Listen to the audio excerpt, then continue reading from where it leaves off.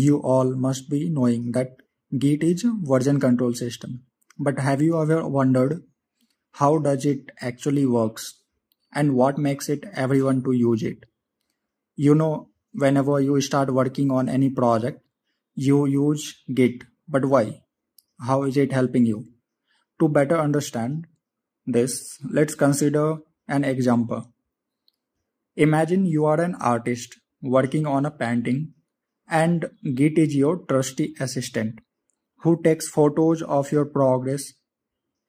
Each photo represents a snapshot of your painting at a specific moment, allowing you to track changes and experiment with different ideas. So when you see Git, its efficient storage and integrity checking ensures that your painting history is preserved accurately, even as you make changes and explore new directions. To actually maintain these so effectively, Git uses some basic itinerary that you must know.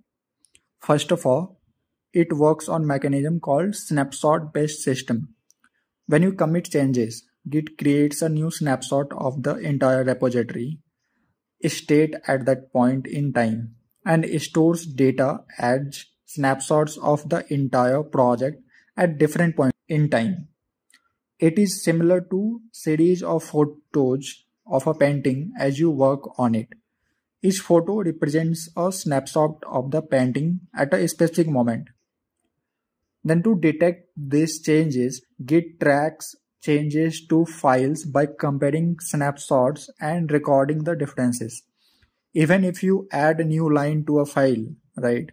Git detects the change and records it as a modification. Git stores data as compressed snapshots, making it efficient for storing and retrieving project history.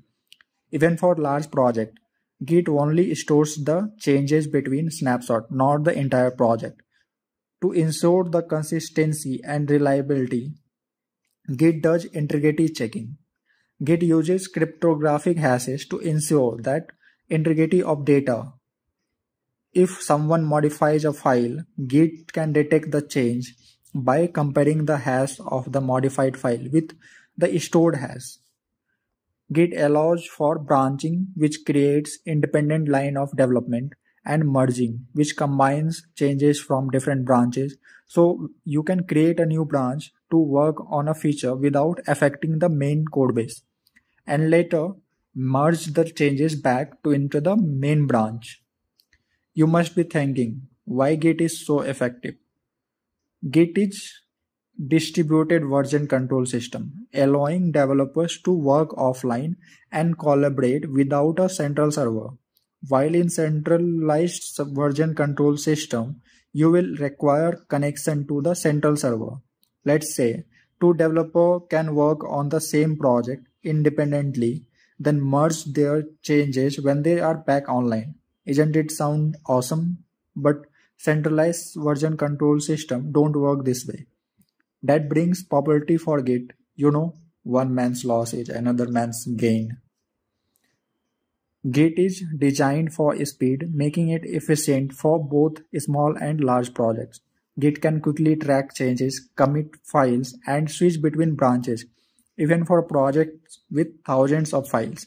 That makes it faster with better performance. Git is flexible and can be adapted to various workflows and project structures. Team can use Git for simple linear workflows or complex branching strategies depending on what they need. That's all from my side on Git version control. If you like this, please subscribe to support me. See you in next one. Bye bye.